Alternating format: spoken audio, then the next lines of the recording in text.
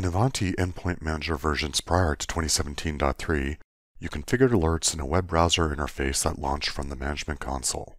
In version 2017.3, the alerting interface was redesigned, and it is now integrated into the console's agent configuration and agent settings tools.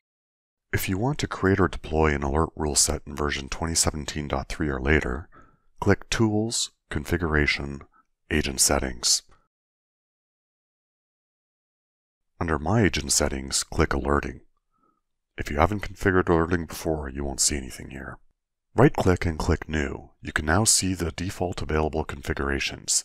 They are all in the Available Configurations panel initially. Only configurations in the Selected Configurations column are actually deployed. Let's create a new rule set. We'll click the New button here. Since this is a new rule set, the rule summary list is empty. I'm going to click New and create a disk space alert that will notify me if a disk gets too full. There are 3 items here at the root of the tree.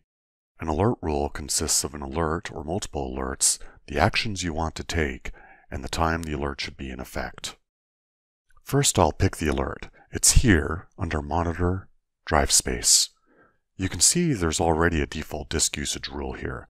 I know this is already being used by the default rule sets, so I'll create a new one so my changes don't affect those default rule sets.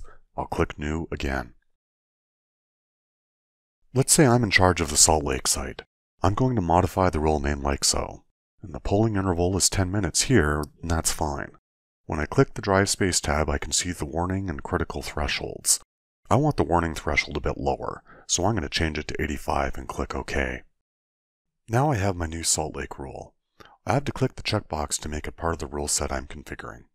I can repeat this process for as many alerts as I want to share this configuration. Now I need to configure an action. The default is the log handler configuration, which puts a log entry in the management console log.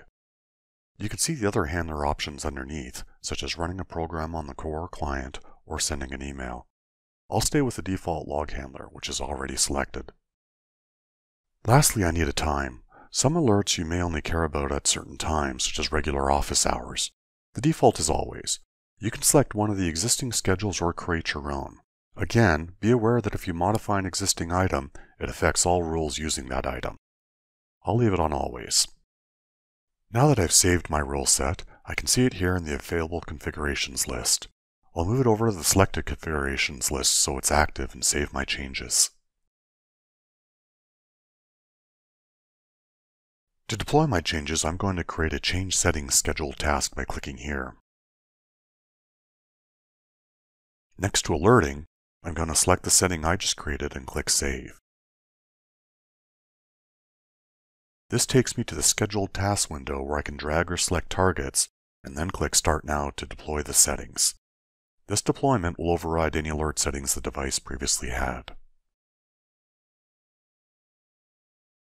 Thanks for watching. I hope you found this summary of the new alerting interface helpful.